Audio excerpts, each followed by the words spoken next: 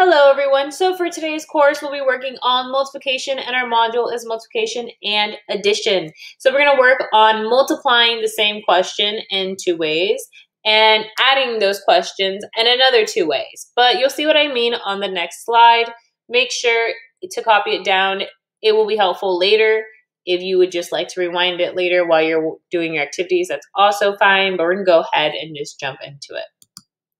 So here we have multiplication and addition, and we're going to be working on the problem 3 times 4 equals 12. So 4 ways of writing this question is A, the same way it's already written. So 3 times 4 equals 12 is one way of writing it.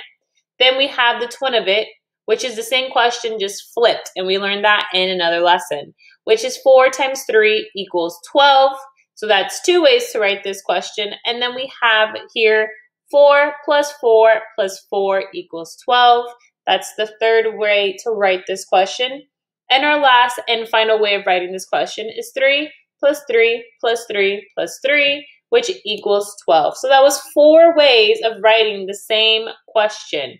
So go ahead and copy these if you're writing notes, because you will need these at the end for our module activity. If not, you can always come back and see it. So we're going to do one more together, and then you're going to have one on your own. So our question is 6 times 4 equals 24. So the first way to write it is obviously the original way, which is 6 times 4 equals 24. The second way of writing it is flipping those numbers and giving the twin, which is 4 times 6 equals 24. And then we can add those 6's up, and we have 6 plus 6 plus 6 plus 6, which equals 24. Or we can add up all the 4's. We have 4 plus 4 plus 4 plus 4 plus 4 plus 4, giving us the grand total of 24. So this is 4 ways of doing the same question. Go ahead and copy these down or screenshot it so you can use it when you're completing your module.